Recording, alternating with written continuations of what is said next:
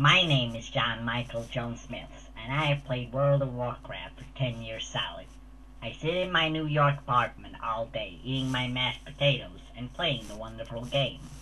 If it wasn't for World of Warcraft, I'd have probably jumped off the Brooklyn Bridge about 5 years ago. I don't work, and I never have. I always failed academically, including English, math, science, and all historical devices. Thank you, Mother Holy She, for World of Warcraft. I wake up at 6 a.m. every morning. I have my waffles while I power up my 4.2 GHz Intel Pentium 3 NVIDIA GeFX 4 and wait for my World of Warcraft to enter me. When I log in, I meet up with my guild.